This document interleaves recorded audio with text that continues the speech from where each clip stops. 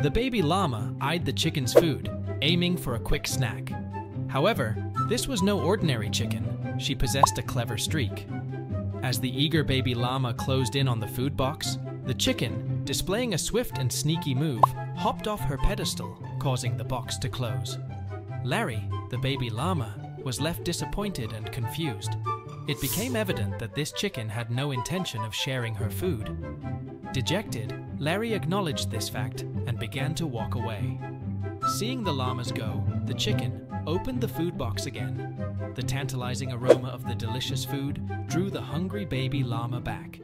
Just as Larry approached again, hopeful for a share, the chicken closed the box once more, leaving the baby llama baffled.